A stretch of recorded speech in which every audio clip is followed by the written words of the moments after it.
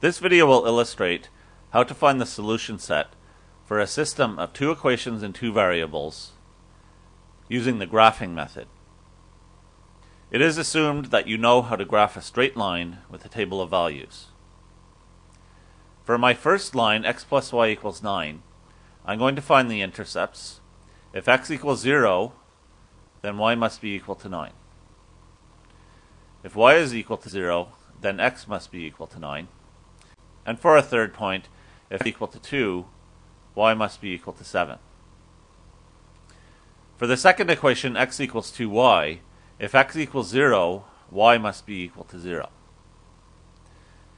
If x is equal to 10, y must be equal to 5.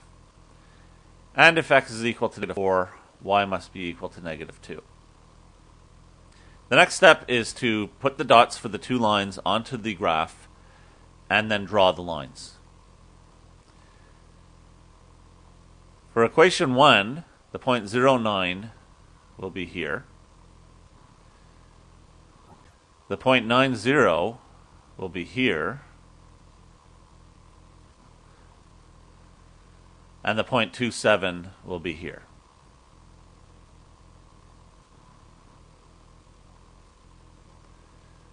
Drawing a line through these points, I end up with my equation 1 looking like this on the graph.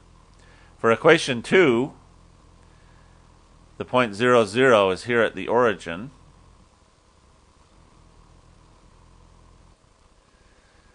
The point 10,5 is here. And the point -4, -2 is here. Putting this line on the graph, it looks like this. The final step is to give the solution set. The solution set for a system of two equations and two variables is the point where the lines cross on the graph, and I can read this answer from my graph. I see that these two lines are crossing at the point 6, 3, so my solution set is 6, 3. This is how we use the graphing method to solve a system of equations in two variables.